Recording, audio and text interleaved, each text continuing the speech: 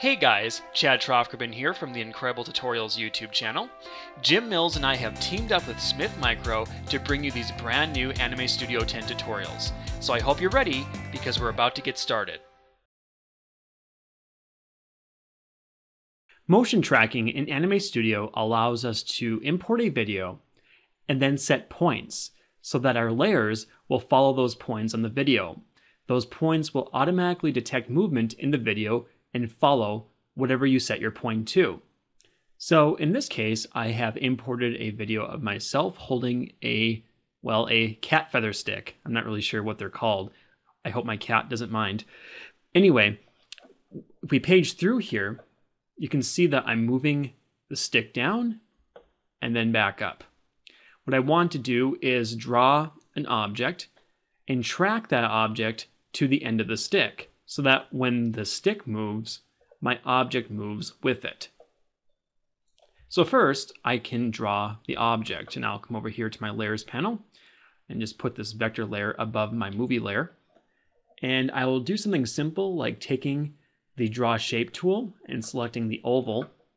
And now I'll come over here to my effects and choose a gradient. Make it radial, change the colors here, just to give it something of a different look. And now I can draw just like that. So I guess I'm wielding some sort of magic wand or something. For right now though, I will stick this to the side and I will work with it in a little bit. The first thing we need to do is select our video layer. Now, taking the video tracking tool, I can come over here to my video and click where I want to track.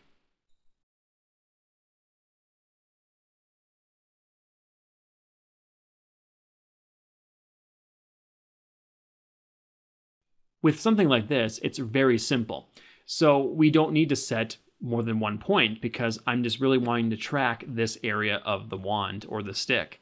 Another thing I can do is zoom in here. If I put my cursor here in the dark gray area, click and move around, you can see I can resize the area. So if I resize it to about that size, that should work for my purposes because it takes up the whole end of the stick. I can nudge things around. If you enlarge and decrease the size of the inside of this circle right here, you can adjust the sensitivity. Now, the greater your sensitivity, the more your video or your tool is going to grab and then track with. So it's probably best to be as small as possible with this because you don't want your tracking device to grab outside pixels. For instance, if you have a background that has a similar color to that of the object you want to track, you may run into some issues with this. So that's just something to keep in mind when you are working with this. So now that I have this set up, I can name the track. In this case, I'll name it End. And then come down here to my timeline. So first, I'll advance forward one frame. And you can see I have created some keyframes now for this. And now I can hit play. And you can see it is now tracking the object. And as I do this, it creates keyframes.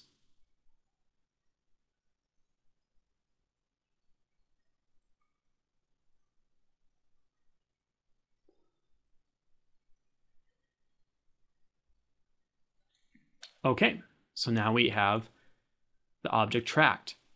Next step is to select the layer that we want to track. Now go up to Animation, Track Layer to Video.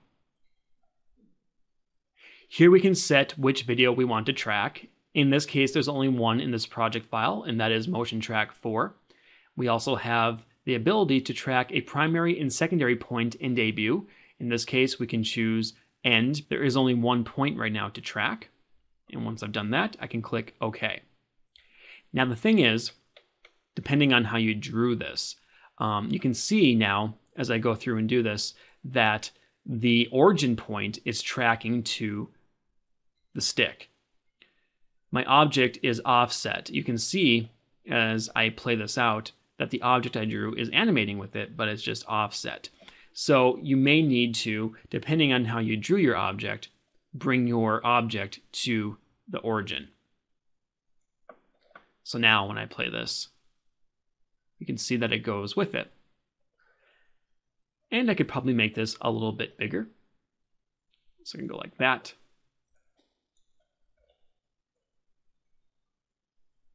And there we go. Now let's say I want to add to this object. I come over here to my Draw Shape tool, I grab a rectangle, and I create a different color here for it.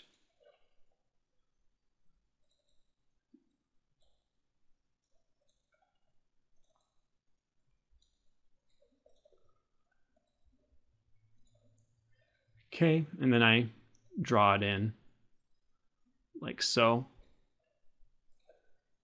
and rotate it like this.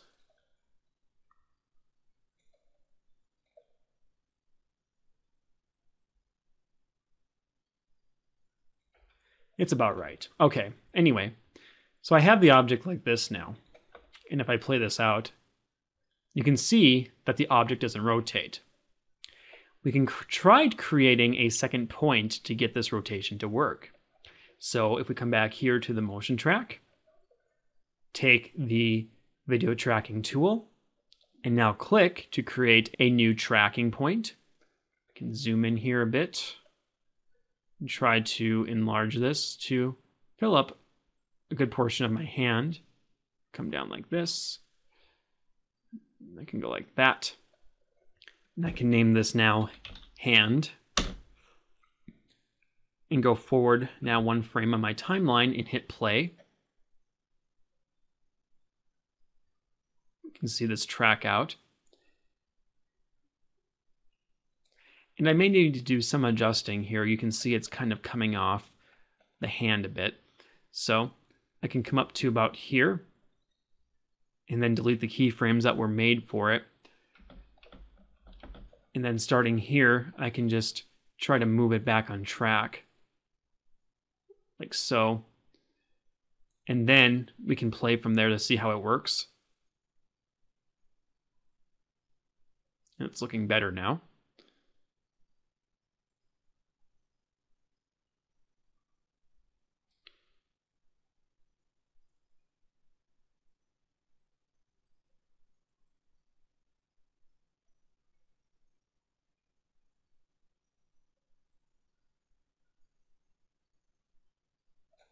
Okay, so now we have tracked that point.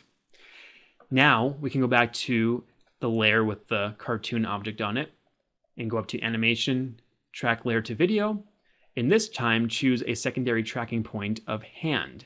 And before clicking OK, you can see now we can adjust the angle or the scale appropriately. For right now, let's just pick angle and click OK. And so now, when we play this, you can see now it angles more with the track. It's not perfect, so that means we might have to go in and do some adjusting manually, such as moving the track around or adjusting how that bottom portion of the track looks. However, it gives you the idea that you can, of course, do angle tracking, scale tracking, as well as just traditional tracking. And that wraps up this lesson on video tracking in Anime Studio. If you have any more questions regarding Anime Studio, please visit the official Anime Studio website at anime.smithmicro.com. Thanks for watching, guys. I have more Anime Studio 9 tutorials out there, so please check those out, and I'll see you next time.